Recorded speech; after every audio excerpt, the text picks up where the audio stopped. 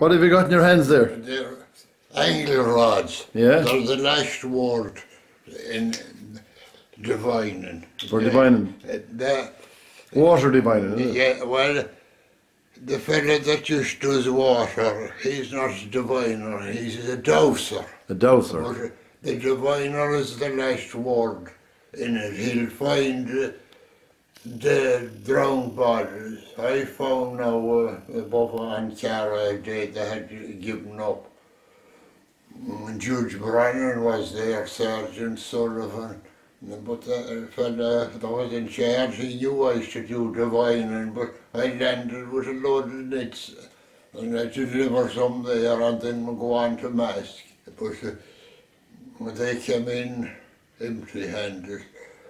And I asked them what part of the search, and they told me, but the other man who went up, I said, I want large-scale maps, and he had them all right, he came down, but I had to make instruments, and I picked in this place out from Moore Hall. Yeah. And they said, we're after searching that, Sergeant Sullivan said. Yeah. And I said, you didn't search it right. And I said, out straight from the fore hedge there, forest rating had it, in about 14 feet of water. So down they went again, and because they had to keep searching. And they were circled round and round. You can see down a long way in the water on Cara, it's clear. Yeah. And they were giving up again, and just as they were coming out, Rory de Barra, the fishery man, he saw like something dark and studied it, and it was the body. And how did you know it was there?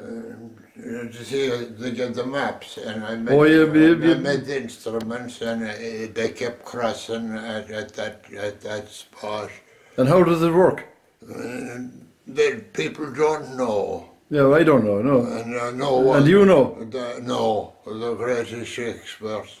But the girl then that was here, I said, well, we'll see where you have this operation now. Don't tell me. And I got the thing in Asher, and the head is straight, you know, it's spot here. Yeah. And came back again to it every time, this spot. And she said, that's so much for your rod. It's over here I'm having the operation. Yeah, this lady was sick, like she was, yeah. Yes. She had something wrong with her, yeah. Yes. And did she know what was wrong with her? I suppose they told her. Yeah. She's still in Westport. They come out now and again. Yeah. But she went down to Queen's and she had the operation here. As soon as she had it, an unbearable pain started here. Yeah. Couldn't control it, they gave her painkillers, everything, and the best that they had, surgeons and everything came in, and they could find nothing wrong, they x-rayed it. And it went a day, and a professor came in, and he thought then that he saw something that might be just the start of a cyst. But they sent her to a pain clinic, and she has the pain yet in a lesser degree. But what did you think it was, or how? I have no knowledge of medicine. Yeah. But this, the rods were pointing at at where it is sore. Yes, where they. But it won't tell you what's wrong. Just I know. it'll tell you where the problem is. You're right. I have just very little I know about medicine.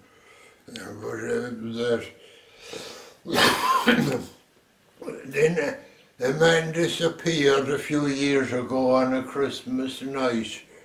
He was a migratory labourer. The last he was seen was in Linen Hall Street. And he didn't go down where he was staying with the relatives.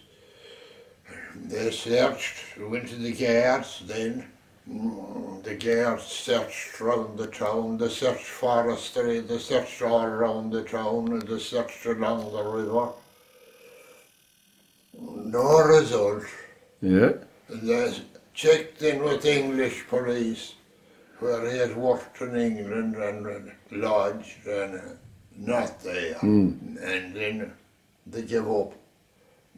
But I used to do the shopping that time in Westport, and there'd be nights then that I'd have nothing to do. I'd take down maps and I just thought of your man. Yeah. And, I had the very fine instruments and a map, and give no reaction any other place, and just a faint reaction, just wished the Balavera. And were the instruments like this one here now? No, they had to be smaller. Smaller, yeah, to fit them a bit on the map. The finest, there's lower ones. Yeah, yeah. But I used to drink then, have a pint in Maguire's, and there was a guards now. You must have known them in Westport. Used to drink a good bit. A night, we used to be chatting, and then I said, by the way, did you ever find anything about that man that went missing? No, he said he'd disappeared into thin air, and I says, they don't do that. Well, he said the file is still open, but the chances of getting them. And then I told them what I had found, and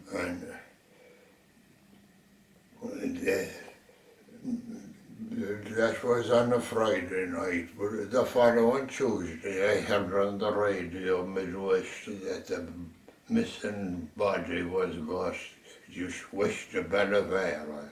Well, that's the place you had pointed out on the map. Exactly the place. But the next night that I went in, come over here. He says, after talking to you the other night, when I went in, we'll have a get together before we go out on Tuesday. And I told them I was talking to a diviner in the pub, and he said that man's body is west of Balavera, along close to the river, along the river. And the sergeant gave him a slap on the back, and he says, if you believe everything you hear in a pub.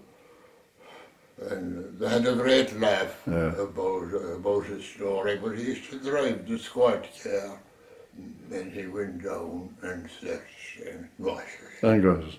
He did. He says, I had my own back on them then after that.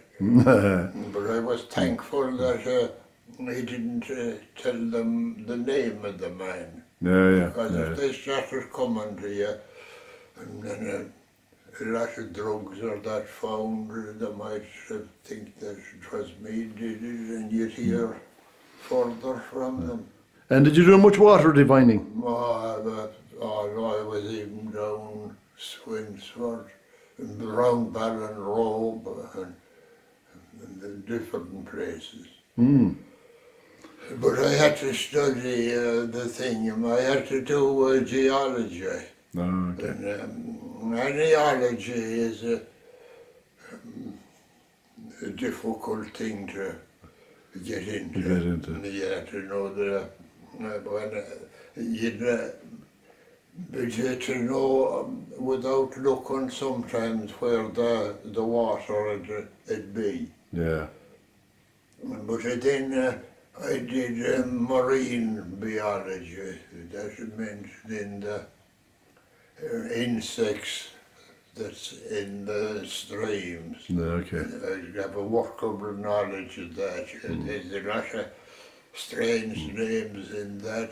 You studied it all yourself, you did, yeah? Yeah, I got the books. Got the books and read it up, yeah. The library helped a lot. There's things in there now. The community council took something then under the eye of the bridges. And when that was a book that came out. Yes, they were told then that they had to do the archaeology along the river, along with the bridge, and what the bridge, the stones that it was made out of, and the flora and fauna, and that.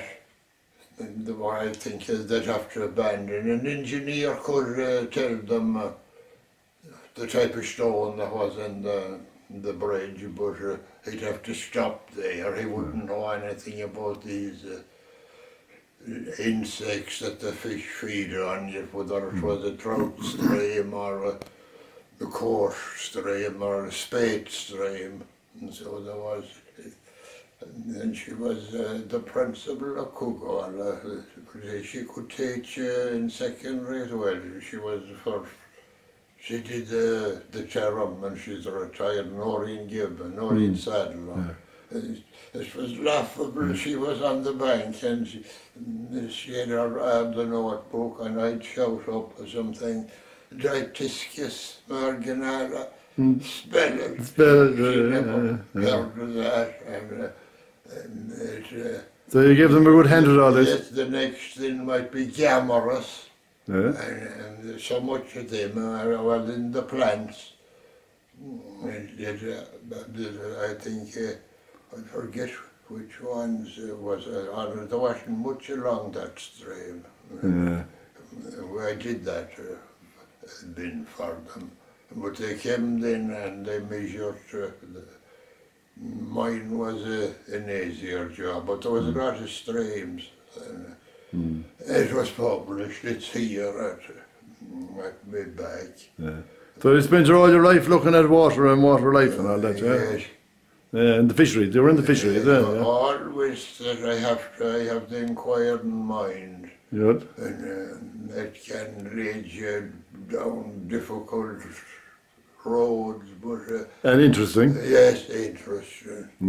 But I could find you now if, we'll say, if I had a bit of your handwriting, when you go missing, I'd find you with the maps. Do they hope you don't have to be doing that for me? No, I don't want doing it on anyone. The saddest place that you can be then where I was, on the lake shore, the relatives there, the women crying, and fellas out and them not having an idea.